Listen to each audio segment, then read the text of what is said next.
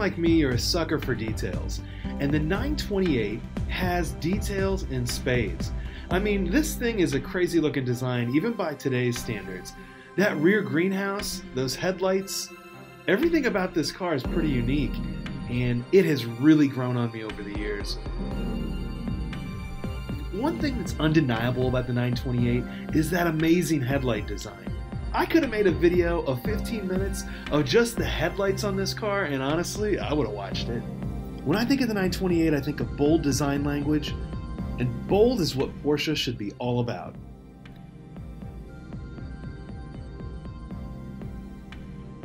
The era that brought us the 928 was an era of pretty interesting designs. Now, a lot of these cars never made it to manufacture. Everything was getting turned on its head. Mid-engine cars were de rigueur, and Porsche knew they needed to change the weight bias and also the cultural norm of what people thought a Porsche was. Now, as hard as this is to believe in the era of skyrocketing air-cooled values, I mean, come on, who hasn't been watching Bring a Trailer and watching these 964s and 993s going through the roof? But with road tests somewhat bemoaning the rear bias of the cars, Ralph Nader's book, Unsafe at Any Speed, was not helping things. Porsche started thinking, should we move the position of the engine? And from that, the 928 and the transaxle era was born.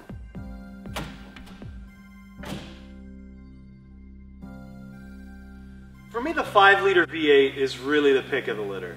The later GTSs with the 5.4 liter make a little bit more horsepower, but let's be honest, we're talking about a little bit under 350 horsepower for the most powerful 928s. The S4 was available with a 4-speed automatic or a 5-speed dogleg manual transmission. Now, which one do you pick? Each one has its pros and cons.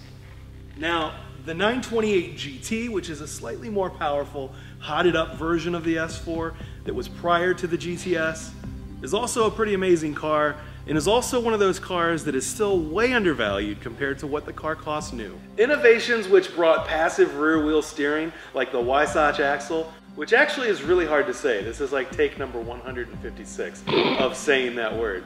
But it brought with it a lot of innovation. It was front engine transaxle. So you had this 50-50 weight distribution and a thumping V8 that actually shared its geometry with more American V8s than really what was going on in European design at the time. The design of the interior on this 928, definitely a thing of beauty. Definitely classifies as a Tim's Enthusiast garage thing of beauty. There's lots of leather. Everything was sort of well thought out. The instrument binnacle goes up and down with the wheel, which I'm not sure if it's the only car that ever had that at that time, but it seemed like the first or one of the first cars to do that. And to me, it really added to the drama. The layout is more sports car than family car or GT cruiser. And I think it's one of the reasons why people are so torn on whether the one to have is a manual or an automatic, because it's a pretty great sports car. Let there be no doubt, I'm a huge fan of a sunroof. I just think it really adds something special to a car. But modern sunroofs are so far back, the sun is behind you. You can't see any sun.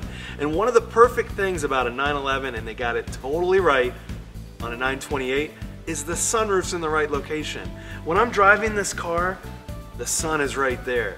The sky, the clouds, it's almost like being in a topless car, and really that's the point, and I think modern cars miss that a lot of times. Now possibly that's because of safety legislation, but let's be honest, we're car freaks. Who cares about the safety? So while clearly the 928 did not replace the 911, a car eventually did replace the air-cooled 911, and that's the 996. Think about it. It shares a lot with this car.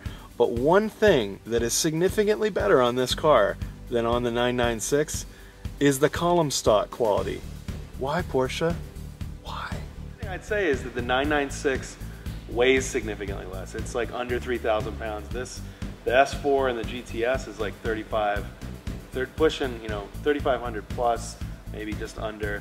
But even the lightest 928 is 3,200 pounds. So I think in terms of, like, if you look at the backlight on the 996, you look at the backlight on the 928, there's a ton of similarities there. The size of the cars, the shape of the cars, it's a very similar car. I think in a lot of ways the 928 taught Porsche what they needed to do to replace the 911, and they carried that knowledge over to the 996, and I think that's what made the 996 such a stellar car. One of the principal foibles of the 928 is that it's a really complex car. There's a lot of wiring, everything's electrical, everything has a motor on it, and sadly I can report that from all my 928 ownership, I have experienced almost everything breaking on a 928. Most of it's pretty easily fixable, but one of the things that's been broken on multiple 928s that I've owned is the glorious rear hatch release located right here. This one works. Or does it? And surprise, in this 928, everything works. And that's not too rare because you know what? A lot of people have taken pride in their 928s over the last few years. So a lot of the cars that are available now are the pick of the litter. They're cars that have had the service, they haven't skimped on it. But one other thing I want to talk about while we're back there is it is not a four-seater. No one is sitting back here. Okay. An adult could sit in the back if they either had no head or no legs. Buying a 928, you definitely want to take inventory of what's going on in the interior. Interior bits are pretty expensive. I've seen a lot of people spend tons and tons of money restoring the interior on these. So finding one that is beautifully original, that's had the leather condition, that's been garaged, and one that's been kept out of the sun is the kind of 928 you're really looking for. Porsche actually built a car called the 942, which is a stretched, long wheelbase 928 for Ferdinand Piëch, and I got to see it at the museum. The car actually really had me thinking, what an amazing GT car the 928 was. And I thought, you know what, the automatic does really suit this car. So is the automatic a great choice? Automatics are still, I wouldn't say a fraction of, but a half to, significantly less than a manual transmission car. I'm thinking to myself, this is the car that they envisioned replacing the 911. It never did that. They sort of thought, okay, we'll sell it alongside as a GT, larger, more family version of the 911. It really wasn't ever that. It definitely is a pure GT car. It definitely is a beautiful car. And I think the design language developed with this car carried over a lot into the 996. 996 is a car that's just as misunderstood as this car is. The 928 has been in the dump in terms of values for a solid decade now. And we're starting to see them creep up, and this is really kind of the end of where deals are available in the land of 928s. And so if you want to put a 928 in your garage, especially like an S or an S4 or even a GT, you need to do it right now. GTSs have already gone through the roof. It's been a solid 6 or 7 years since GTSs have really been collector's cars. And it's no wonder. On the S4 and GT cars, there's really only about 16,000. Well, according to Porsche, only about 15% of these cars have manual transmissions. The 928 is arguably the greatest of the transaxle cars. And since there's only about 15% of these cars, according to Porsche, that have manual transmissions, it really got me thinking, is the automatic the right choice for this car? That's a seriously good question. Now, I've owned S, S4, GT, and GTS, so I have a pretty good idea of what each car is like. Automatics are still, I wouldn't say a fraction of, but a half to, significantly less than a manual transmission car in similar shape, so it's something that definitely is worth considering. So let's take a ride in this automatic transmission Porsche 928 S4. Porsche did a lot of heavy development on the 928. It was a new V8 engine. It was a new concept. It was a GT, it was a sports car. It was something that would take the 911 to the next level. Now it is a GT in concept, but one thing I'll say, and as you can maybe hear as we go over these very minor bumps, is suspension tuning is pretty serious. This car is set up more for sport than for leisure. So the real question is, with 928s, which transmission do you want? As we said earlier, only about 15% of these cars, thereabouts, came with a manual transmission. So there's a lot of options on the automatic side. And since it's a GT, is the automatic the right choice? I think an automatic could be the right choice, but you have to think, this transmission is shared, it's a Mercedes transmission. And if you've watched some of the other videos, I also have an SL 500. And for whatever reason, there's that sport suspension. For whatever reason, it responds a lot more naturally in the 500 SL. In this car, it feels a tad dim-witted.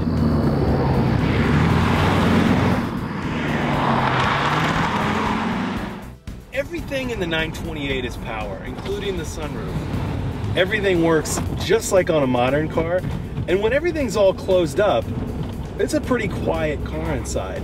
I wouldn't go so far as to say it's cautioning, but it's definitely on the softer edge of what a 911 would be, especially now. Now the 996, in an interesting way, is really the car that I think, you know, obviously it's the car that did replace the 911. In driving this back-to-back with the 996, the 996 owes at least as much to the 928 as it does to the original 911. I think in a lot of ways they combined both of those cars into one car that does everything that the Porsche brand represents. And that's kind of where the 911 is now. With the 991, it's a much bigger car. It's sort of a GT car, but it still has those back road Nürburgring inspired handling that really sets it apart from almost everything else.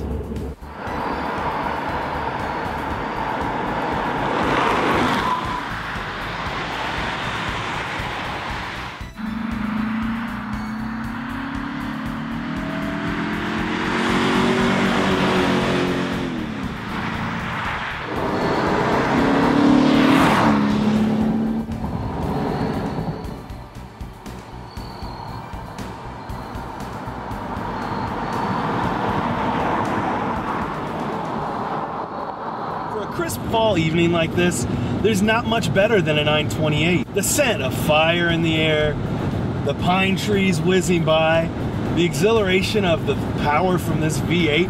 I mean, it's a car that everyone would love. And I have to say that the more I drive it, the more the automatic makes sense. Having owned a GTS and a GT and a regular S4 with a manual transmission, I mean, I think the manual transmission is worth a little bit of extra outlay. But does it fit the GT moniker? I don't know, I think so. Again, the suspension tuning on this car is much closer to sports car than true GT car. I mean, it rides significantly firmer than an Aston Martin of the period or even an Aston Martin of today. It's very firm, and its side-to-side progress in corners or even fast sweepers are very controlled. So, I mean, it's much more of a sports car. But I think, sure, the automatic is a great car, and if you can find an S or an S4 for a great buy, add one to your collection, but never stop looking for that manual, because I think there's an extra spark there that the 928 deserves. You know, the transaxle cars have long been the forgotten Porsches, and I think they're some of the best Porsches. The 944 Turbo, the 928 S4 and GTS are phenomenal cars. And now in an age where Porsche's making Panameras and Cayennes and Macans and all these other cars, I think these cars really have the spirit of true sports cars and some real diversity, whereas the 911 is just a 911. As you can hear, you can keep it in a gear, and that's important for cornering, and this car will go around corners, and it is pretty lively. And the weight transfer is super predictable, which is exactly what you want from a sports car. And the pitch in, because it's a 50-50, nearly 50-50 weight distribution, is beautiful. The car pitches in nicely, it holds its line, and it's one of those things where you can balance it right on the edge of oversteer, and it's pretty fantastic. On a night like tonight, with the roof open, back roads, and you're just taking it all in, it's a classic performance car with a V8. And I don't know how much more car you can get. Interesting design, collectible, beautiful, that's going to give you everything that this car can give you for the low amount of investment.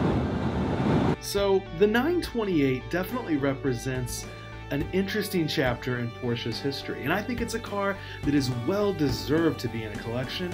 And if you're looking for a car that does a lot of things really well, it is a GT, yet more on the sports car side of things, the 928 fits that bill. They'll never be as cheap as they are right now. If you've always liked the 928, now's the time to grab one. It's a great alternative to a 911.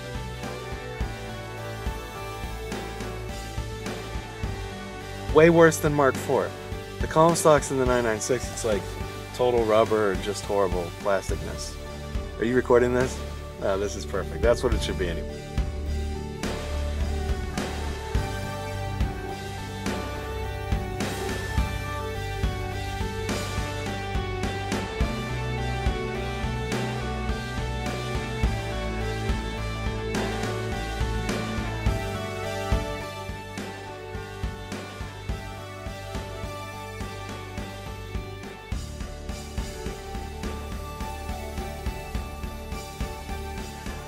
So if you enjoyed this episode of Tim's Enthusiast Garage, you can head over to timsenthusiastgarage.com and grab a t-shirt or a poster of your favorite car from the season, or even this amazing design by my friend Andrew of the 928 in the future. It's a future collectible. It kind of combines my love of sci-fi and cars. There's also a Season 1 poster with kind of a vintage design that I'm hoping you'll like. I'll also be offering this design in a t-shirt in the very near future. Thanks for watching, and I'll see you soon.